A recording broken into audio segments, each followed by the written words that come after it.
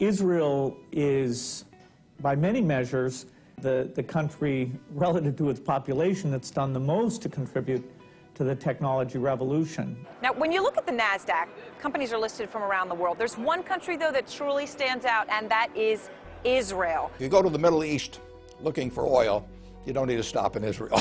But if you go looking for brains, for energy, for integrity, you know, it's the only stop you need to make in the Middle East. For over 60 years, Israel has been at war, the target of terrorist attacks, and boycotted by many of her neighbors. Yet somehow, during this same time, she has built a nation, transformed an arid wasteland into an agricultural miracle, and evolved into one of the most technologically innovative countries in the world. How did a nation of 7 million manage this transformation? Mayor Brand runs Google's Israel operation. The foundation of Israel itself could be seen as an entrepreneurial project. The pioneers who came to build Israel from scratch, they are real entrepreneurs. They took a huge risk. They came to a place that doesn't have much natural resources, that there are a lot of threats from the outside, but they still had a great vision in building a successful country, which means that from the foundation of this country, people were already experienced in risk-taking. As president of one of Israel's premier science research institutions, Daniel Zajman thinks part of the explanation is deeply embedded in Jewish culture. We are allowed to ask questions. We are allowed to discuss it. This is very unique, in fact, in the Jewish religion. A willingness to challenge conventional wisdom distinguishes Israel's approach to science. For many scientists, what is on the paper and has been published must be the truth. For an Israeli scientist, what has been published is something one might still question and maybe push further.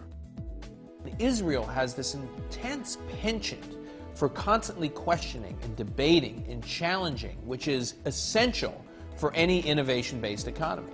Dan Senor is co-author of Startup Nation, Israel's Economic Miracle.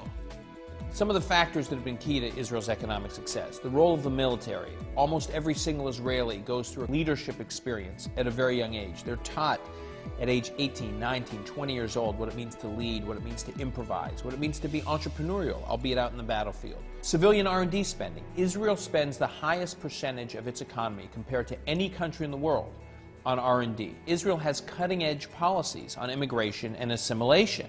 There are over 70 nationalities represented in Israel. The rapid integration of these immigrants through an aggressive Hebrew language immersion program has ensured they participate in Israel's innovation. If you look at the Soviet wave of immigration, 750,000, tens of thousands of those had these remarkable degrees in mathematics and science. It was just this huge influx of technological talent. This talent has fueled more startups than anywhere outside the Silicon Valley, bringing the world's leading corporations to Israel for their top R&D talent. And this economic engine has in turn strengthened the young nation.